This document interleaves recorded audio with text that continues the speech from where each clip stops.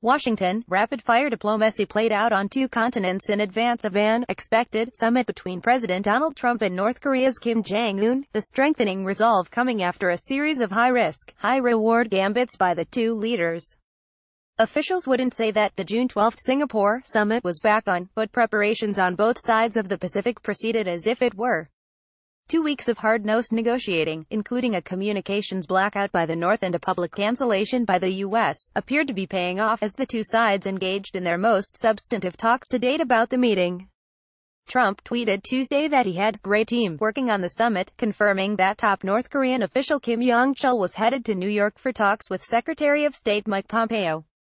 In addition, teams of U.S. officials have arrived at the Korean demilitarized zone and in Singapore to prepare for the meeting. "Solid response to my letter, thank you," tweeted Trump.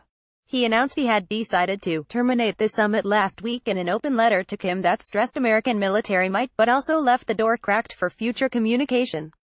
White House officials characterized the letter as a negotiating tactic, designed to bring the North back to the table after a provocative statement, skipped planning talks and ignored phone calls. But aides almost immediately suggested the meeting could still get back on track. And after a suitably conciliatory statement from North Korea, Trump said the same.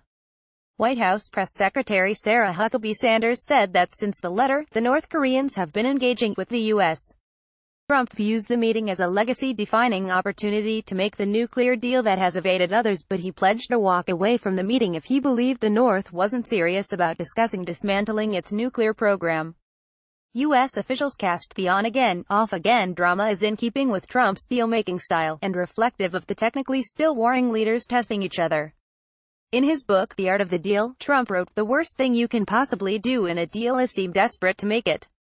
That makes the other guy smell blood, and then you're dead. The best thing you can do is deal from strength, and leverage is the biggest strength you can have." After the North's combative statements, there was debate inside the Trump administration about whether it marked a real turn to belligerence or a feint to see how far Kim Jong-un could push the U.S. In the lead-up to the talks, Trump had mused that Kim's attitude had changed after the North Korean's surprise visit to China 2 weeks ago, suggesting China was pushing Kim away from the table.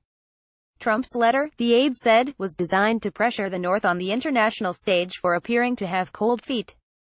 White House officials maintained that Trump was hopeful the North was merely negotiating but that he was prepared for the letter to mark the end of the 2-month flirtation.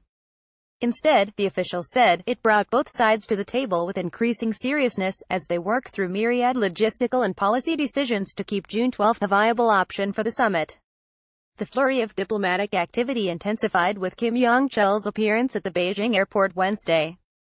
South Korea-based Yonhap News cited diplomatic sources as saying Kim was on an Air China flight that departed in the afternoon, and U.S.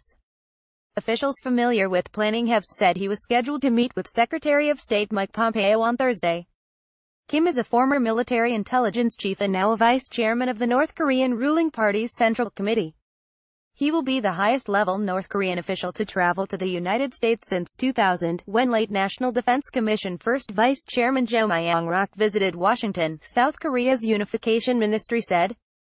Pompeo has traveled to Pyongyang, North Korea's capital, twice in recent weeks for meetings with North Korean leader Kim Jong-un, and has said there is a shared understanding between the two sides about what they hope to achieve. Meanwhile, a team of American diplomats is holding preparatory discussions with North Korean officials at the DMZ. The group first met with its counterparts Sunday, and was seen leaving a Seoul hotel on Tuesday, but it was unclear whether they went to Panmunjom, a village that straddles the border inside the DMZ. The U.S. officials are led by Sung Kim, the U.S. ambassador to the Philippines, who formerly was the U.S. ambassador to Seoul and a top negotiator with North Korea in past nuclear talks. It includes senior officials with the National Security Council and the Pentagon. The White House emphasized that it has remained in close contact with South Korean and Japanese officials as preparations for the talks continue. Sanders said Trump will host Japanese Prime Minister Shinzo Abe of Japan on June 7 to coordinate their thinking ahead of the summit. Trump hosted South Korean President Moon Jae-in last week. Moon, who has lobbied hard for nuclear negotiations between Trump and Kim Jong-un, held a surprise meeting with the North Korean leader Saturday in an effort to keep the summit alive. South Korean media also reported that a North Korean delegation arrived in Singapore on Monday night, where other U.S. Officials, led by White House Deputy Chief of Staff Joe Manchin, are preparing for the summit. Associated Press writers Jill Colvin and Matthew Lee contributed to this report.